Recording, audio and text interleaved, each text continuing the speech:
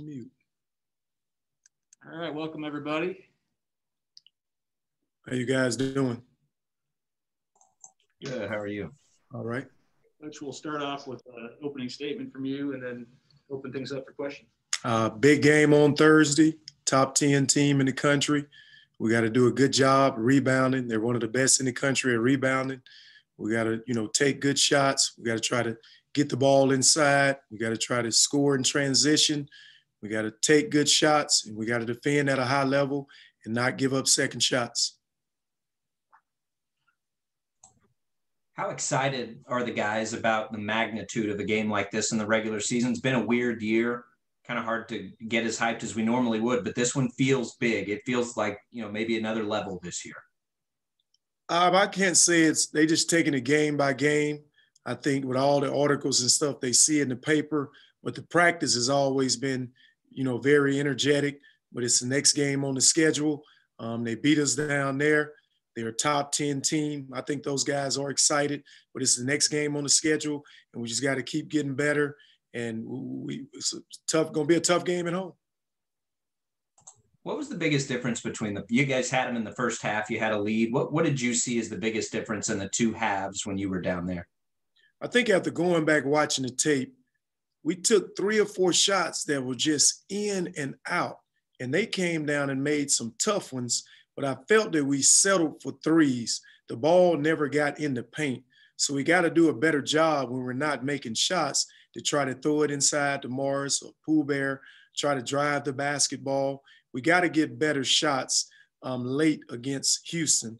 On the defensive end, I thought we didn't defend at a high level like we did in the first half, and they started to make shots. I felt like we turned it over. We're not a team that turned it over a lot. During that stretch in the second half, we had 4 or 5 unforced turnovers. So I would say unforced turnovers, and we just lived on the three-point line. We didn't get it inside.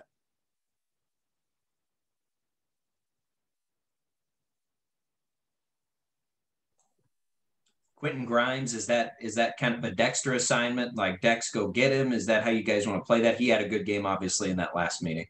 Yeah, 100%. When Dexter's in the game, he's going to guard him the entire time. Grimes is a high-level guy. He's averaging 16 points a game. He's one of the best players in the league, and he got it going against us in the second half. And I want to say he went for like maybe 18 to 20 points in the second half. So we got to definitely do a better job on him, limiting his touches, and we got to make sure Dexter is guarding him, 90% of the game. This scheduling stuff has been, I know, crazy. It's been a whirlwind the last week. We saw the SMU stuff taken care of. Do you know, are you guys still trying to work to get Memphis in? And that game, that's obviously a quality game that you guys could use heading into tournament resume building. You know what? We've been talking with the conference and, meeting with the scheduling people. And right now we're trying to get games in, but everything is still up in the air. I've been in contact with them, but right now everything is up in the air. But we definitely want to try to get some more games in if that's possible. But we're leaving that up to the league, and they're trying to do the best job of scheduling those games. And as far as you know, the conference tournament's still a go as planned, right? That might be another opportunity to get some of those games. Yes, that's still a go. Hadn't heard anything different on the conference tournament. It's supposed to take place in Fort Worth, Texas.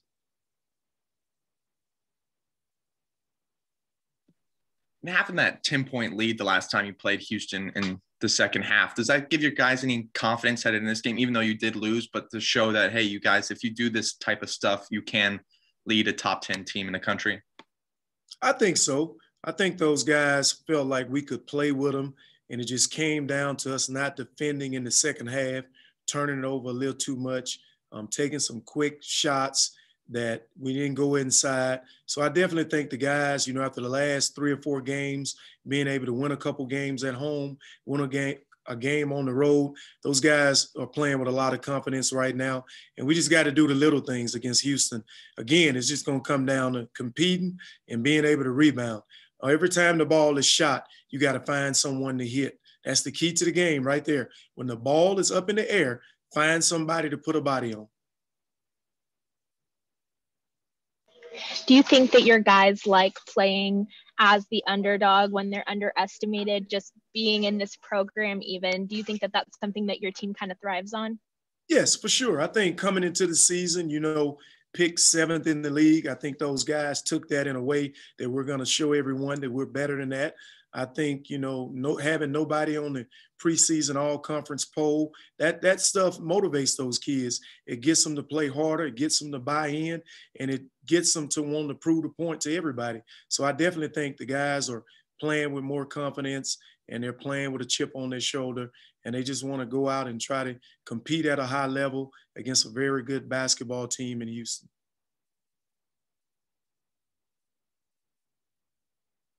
You guys will be playing us, I feel like, every 3 or 4 days now for the rest of the regular season. Does that kind of give it a more of a tournament feel for this home stretch of the regular season?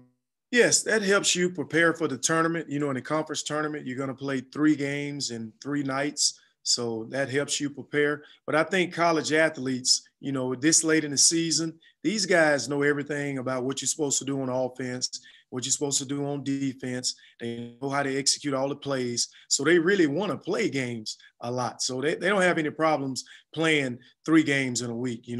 They prefer to play games than practice. So I think they're getting excited about this time where we can just get basketball games in.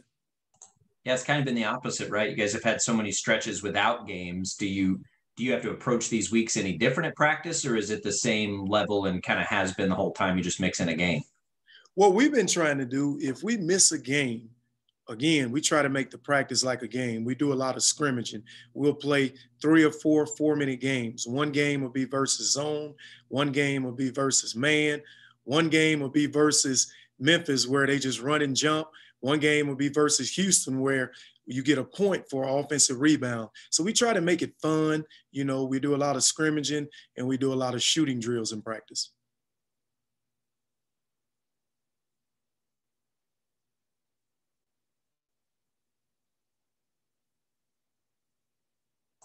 And then are you excited to get the same team in a stretch of days with SMU? That's a little bit unique, right? Got to be, I don't know that we've ever really dealt with that before. I don't know how you prepare for it, but the same team twice in that short amount of time.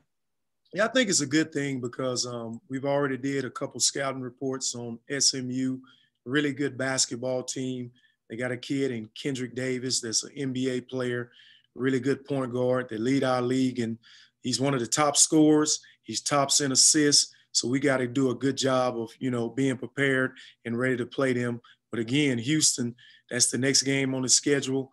And we're practicing hard, trying to make sure we do a good job of just preparing for them. They're well coached. Kevin Sampson is one of the guys who I think is one of the best coaches in the country. So I know he'll have those guys ready to go.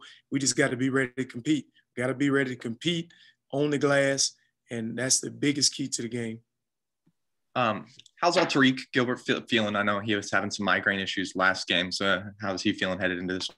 Oh, he's fine. He's had a good practice. Yesterday he was good. He's ready to go today. He's down in weights right now. We have no issues. He's good. He's 100%.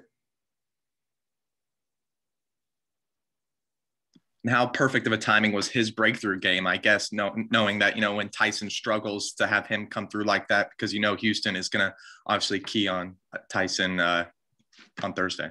I think it was good timing for him to hit that shot. I think that's given him a lot more confidence. I think Dexter is playing a lot better. And now we got 2 or 3 more guys that are scoring the basketball, and that's going to help us tremendously. When you got a team that's got 4 or 5 different guys that can score it, and you can't key on one guy, it makes it difficult for the other team to guard you. So I'm excited that Tariq and Dexter are really playing good basketball.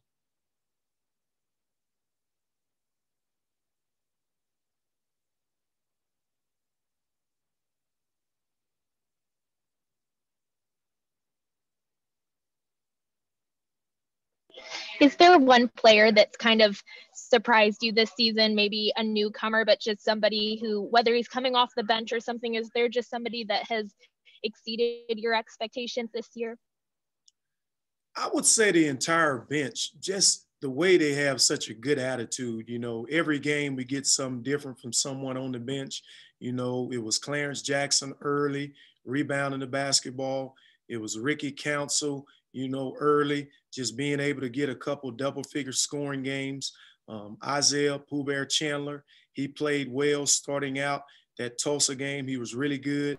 And then, you know, Craig Porter, those guys off the bench have given us big time minutes, and they just, you know, bring our team together with the energy that they play with in practice. So I'm just excited for the overall team, but the bench guys have really given us some great minutes and energy.